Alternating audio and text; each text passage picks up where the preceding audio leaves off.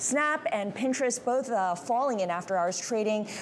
Revenue decline on advertising weakness. We didn't see this with Alphabet, but we are seeing this with Snap. We didn't see this with Meta, but we are seeing this with Snap. What does that tell you? Well, so one metric that stood out for Snap was ad pricing was down 18%. Now, we saw that with Meta as well. It was down 17%, but the difference was Meta's impression growth was 26%, whereas in the case of Snap, it was 10%. So what it shows you is the scale players with distribution advantage are executing better because they have the scale across family of apps. And in the case of the smaller players like Snap and Pinterest, ad pricing is declining across the board. Everyone is suffering. It's just they have the scale, and that's why they are able to drive the impressions, whereas the smallers aren't. So market leadership wins out and niche kind of loses out in this case. Absolutely. I think, and it goes back to the point about discretionary ad spending. Everyone is paring back on their discretionary ad spend. Where advertisers are still putting money to work are the high-performing channels like Google Search. In the case of Meta, clearly it's higher performing than a Snapchat or a Pinterest. What's the future, though? I mean, I feel like this has been the story for them for quite some time. I haven't seen the growth in Snap. I know Pinterest has maybe fared a little bit better, but they've never achieved that scale, and I don't understand what actually gets them to achieve that scale at this point.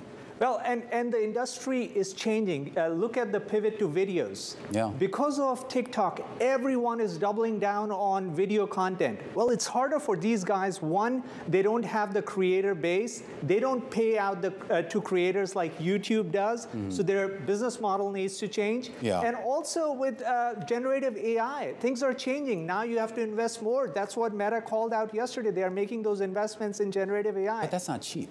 That's not cheap. I mean, exactly. Meta has it, although some would question whether they should spend it. But we know that they have the pockets, they have the cash flow to do it. I don't know. I haven't looked at the cash flow statement for Snap and Pinterest in a while, but I'm going to assume it's not nearly as healthy as some of the other companies. Yeah, these guys don't invest in their data centers. They actually rent the capacity from Amazon and Microsoft. So it's killer. Everything, killer. all the infrastructure workloads add up and hurt their gross margin. So that's why the scale players have an advantage. You're right. So once upon a time, Snap did things that what was then Facebook would look at and say, oh, I like that. That's innovative. That's you bring in the younger users. I'm going to copy that and do it at scale and do it better.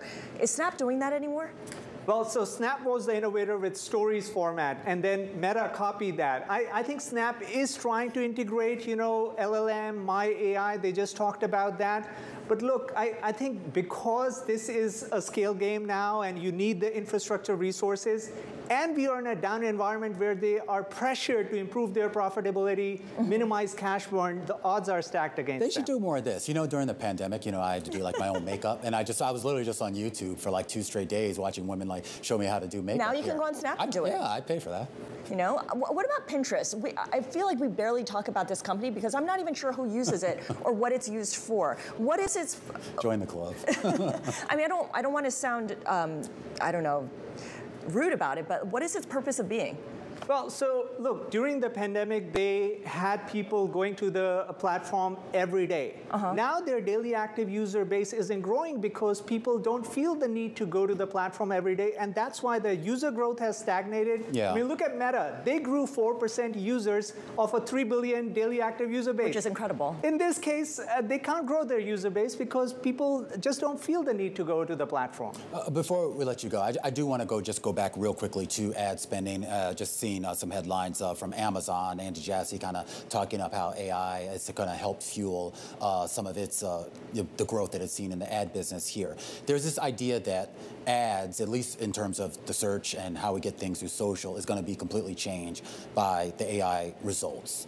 Is Snap and Pinterest, are they in a position at all to actually benefit from that? Even if they don't have it internally, do they have the capacity to license? Well, I would differentiate between Snap and Pinterest because Snap has a daily active user base of 100 million in the US. Compare that to Pinterest, it's just 20 million. So clearly, if you are a platform with a scale of Snap, 500 million monthly active users, you can think of B2B partnerships, you can layer shopping. I don't think ads is just going to cut it. You have 2 scale players and then Amazon, the third one. You can build scale in ads, but you can layer shopping, and that's why they have to diversify their revenue, the smaller ones.